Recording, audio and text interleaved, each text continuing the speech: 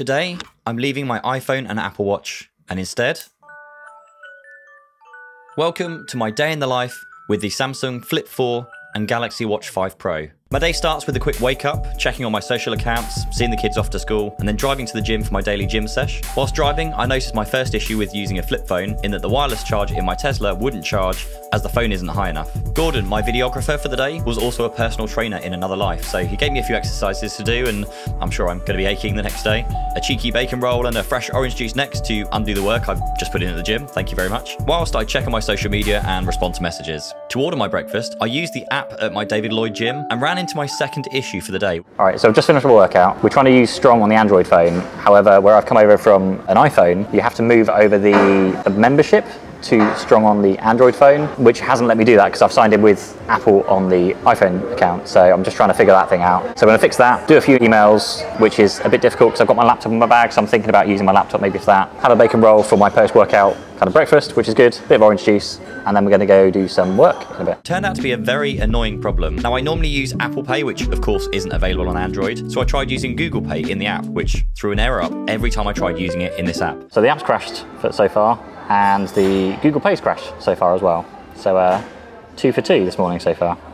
It's going well. No matter how many times I tried opening, closing, it just never worked. So I tried adding my cards into Samsung Pay, only to find that Samsung Pay doesn't support my card from one of the mainstream UK banks. Now, thankfully, I had 1Password installed ready for this instance. So instead, I used 1Password to automatically fill in my credit card information to pay manually on the app. Later on, I actually found out that Samsung recommends you sign up for a third-party service called Curve that lets you have one physical card and then uses an app to change which card is actually used behind the scenes, which is kind of great, you might think, except the free version of Curve is just limited to 2 cards. And also, if you don't have any phone signal, you can't change the cards that's being used. Now, after the cheeky bacon roll, it was back home to research and write the script for some future videos.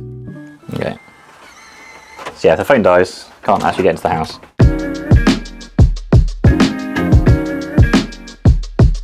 So I'm going to script some videos today. We're going to do some on the Redmi 4 Buds, 4 Pros, which have been sent to me, so I'm going to have a check and see what those are like. And also, Poco sent me phones to review, so Poco M5S, which I have no idea actually what it is, so I'm going to be scripting a video about that one today. But for now, we're going to do some work, we're going to script the videos, and I'm going to try out these Redmi Buds 4 Pros, which look a lot like AirPods, so we're going to give them a try. And actually, I've been quite impressed. At about £50, they fit and stay in my ear, which is something that even the most expensive AirPods Pros struggle to do. And incidentally, if you have the AirPod Pros and struggle with staying them in the ears, I'll link to a video where I'll explain how to solve that problem. Now, with the Redmi Buds, I did find it difficult to tell if noise cancellation was actually on or off, but the audio they produced was pretty reasonable.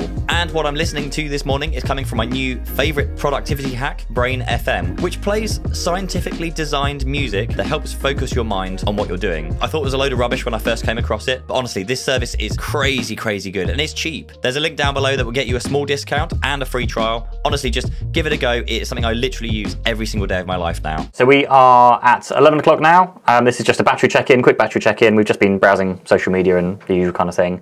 We're down to 80%, which is surprising considering we haven't actually used the phone a huge amount yet. I needed to give my friend Chris a quick call to arrange to meet up with him in Brighton later this afternoon. And here is where I ran into yet another issue. There is no stock video calling app installed on the Flip. There's no like Samsung video calling, and I had to install Google Duo, which then told me it had changed to Google Meet.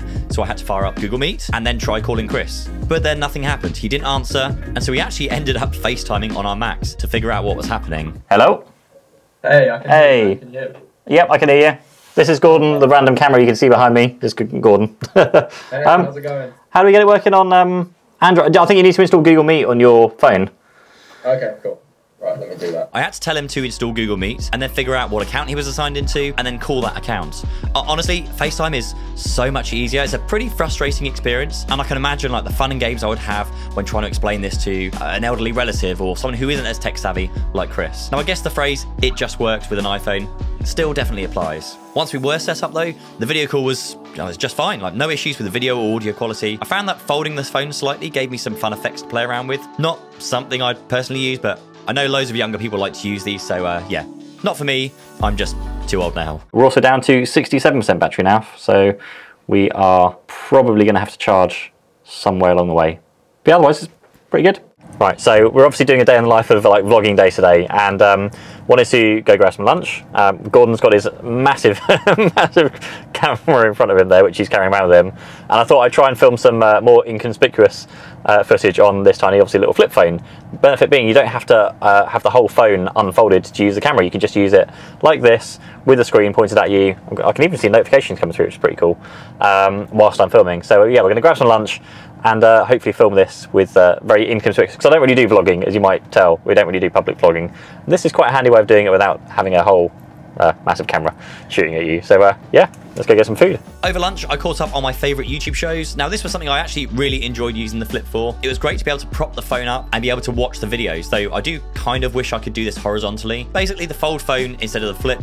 Maybe subscribe and you'll be able to see that one coming very, very soon. An appearance from my daughter briefly, who's about to start school, and we get back into the car to drive to Brighton and meet Chris. Now, on the way to Brighton, I had my phone hooked up to the car via Bluetooth and listening to about half an hour of Spotify and then maybe an hour playing YouTube videos, but with the screen closed so I could just listen to them. And when I went to park, I was really shocked to see that over 10% of the battery had been drained by that 1 hour 30 car journey. So at this stage, I'm very, very aware that I'm going to need to charge pretty soon. And something else I noticed, not sure how I didn't until now, was that my Galaxy Watch 5 was really low on battery. So either it didn't charge properly last night, or the workout this morning really killed it.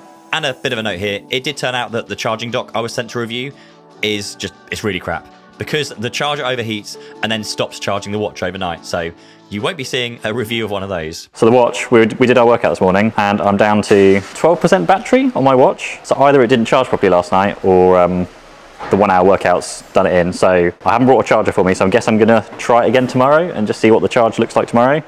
Also, my phone is down to 19% battery. I was listening to YouTube videos in the car, so I was like using it to play YouTube videos and listening to it for like half an hour, and then playing music for the other half an hour or an hour or so whilst we were in there.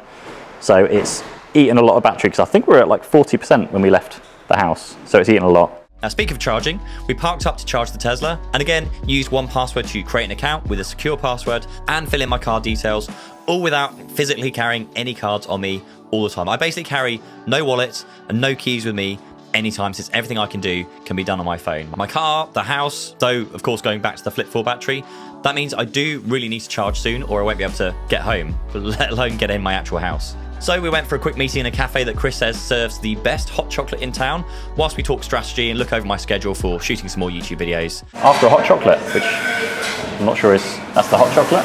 Yeah, that's the coffee. White, smaller. Yeah.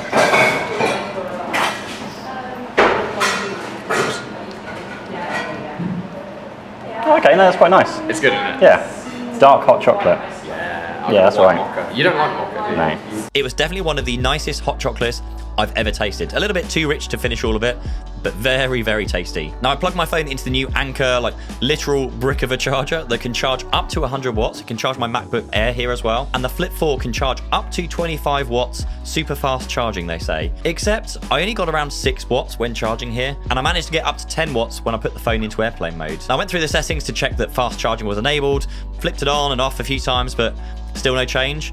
And to cut a long story short, I ended up charging the phone for 2 hours and only got to 50% charge, which is pretty disappointing in all honesty. One thing I am definitely loving though is the Galaxy Watch 5 Pro. Now, whilst we walked around Brighton, it was automatically detecting and starting workouts when it thought we were walking. That's something that really annoys me with the Apple Watch. It will tell you, hey, you started a workout 30 minutes ago. Would you like me to start a workout for you now? And it only actually starts tracking the workout from when you hit yes. Now, the Watch 5 Pro works really well. It's really fast. It suffers none of the slowness issues I experienced on the Watch 4 last year. I do wish they had the rotating bezel from last year, given the size of this thing, but I am quickly falling in love with this watch. Suitably impressed by the watch and realizing the battery was getting quite low though, I decided to put it in low power mode just to make sure I reached the end of the day and see how that performed. Anyway, on we went with snapping a few photos and took a few videos at Brighton Beach and the arcades. Now, the Flip 4 does only have 2 lenses, the standard and the ultra wide, so I did miss having the telephoto from my iPhone, but the images it took they're still really sharp. The video was also okay, and although I always say that Android phones all have a shutter lag, honestly, in real world, I didn't actually notice it this time around. We played some arcade games and someone spotted Gordon's massive camera and came over to ask if he was a YouTuber, which was fun for a few minutes. But then we realized that we were running really late for the i360, which we booked to get a really cool like bird's eye view over Brighton. So we dashed over, only to find that we missed our slot, unfortunately. But thankfully, after some sweet talking from yours truly, the operator let us in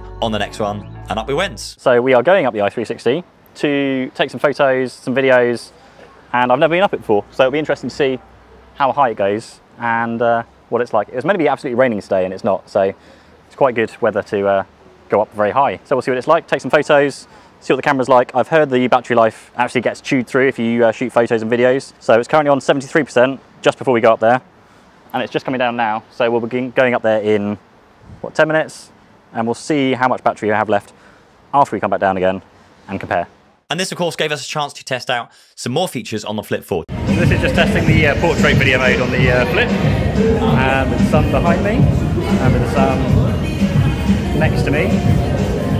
It's fine with the sun behind me, kind of. But yeah, what does the audio sound like? Kind of noisy, as you can hear, so see what it looks like.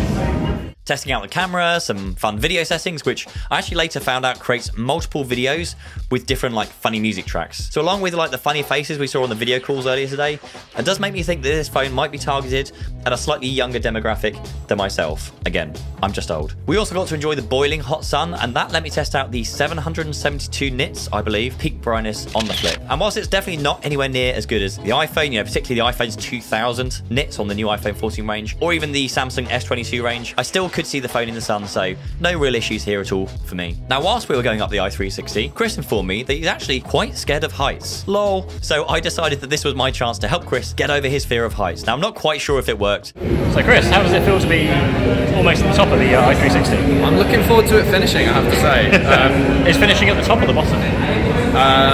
Well, it gets to the top, and then there's that sudden drop where it's... But he was definitely more relaxed by the time we got off. Oh, we stopped. We're now at the top. So this is the highest point, and Chris is no longer afraid of heights. Shake your phone like you're scared.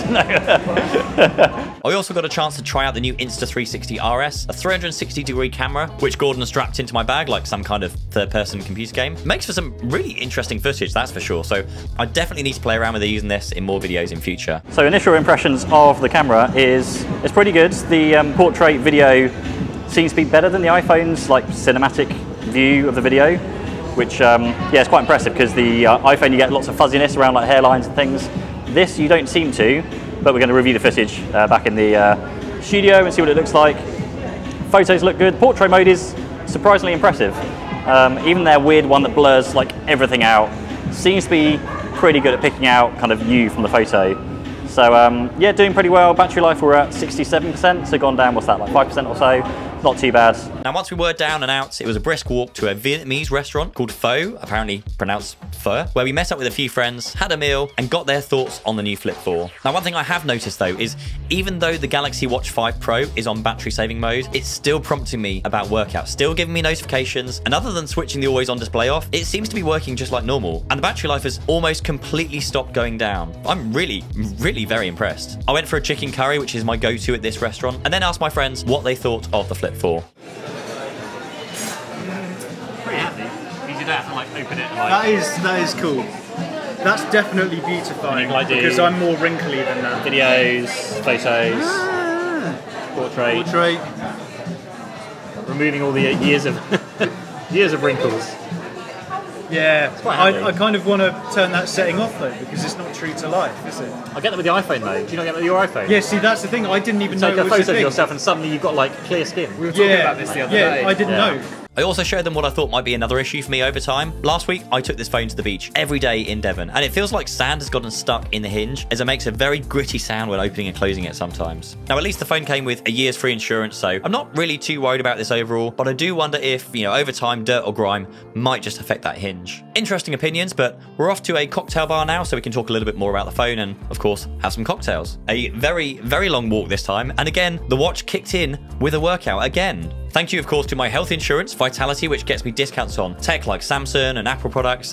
Link in the description to get £100 of those if you're in the UK. And we got to test out the camera a little more here with some low lights. Now, the footage was pretty grainy, as you can see here, but the images, to be fair, still turning out pretty well. Now, a few more questions around the Flip 4, and I think the resounding answer was that the Flip 4 is more of a lady's phone because apparently of its similarities to like a compact mirror. Most people were quite intrigued with the whole flipping mechanism, but nobody really enamored by it. A final goodbye to my friends, and I head back to the car car, charging my phone once again beforehand to make sure I can actually get in, since my phone is my car key. And on the way home, I popped on a few more YouTube videos, included listening to Linus Tech Tips about how he now hires over 80 staff for his YouTube channels. Hashtag YouTube goals. I also got to enjoy some awesome thunderstorms during the drive. I absolutely love a good thunderstorm. And I finally got home exhausted with 20% battery life on the Flip and impressively 4% battery life on the watch. Now I have to say, after spending a whole day out with the Flip, I don't think it's for me. The battery life is definitely an issue for me, even if I was able to charge at multiple opportunities throughout the day. And also the fact that Samsung Pay doesn't even support my bank card, forcing me to use this like third-party Curve card, which in itself is limited on the free service. So I would definitely consider using Google Pay instead if you get one of these phones. And thankfully, 1Password has made my switch to this phone over the last few weeks very easy, guys. Thank you so much to 1Password for making this video possible. And there'll be a link down below to get you 50% off a subscription. And honestly, I just couldn't do my job without them. I switch phones so often that it would be painful to keep switching from Samsung Password Manager to Chrome Password Manager to Keychain to whatever the latest thing was. 1Password works on everything, everywhere, and works really well. That's been a day in the life. Thank you, and I'll see you in the next one.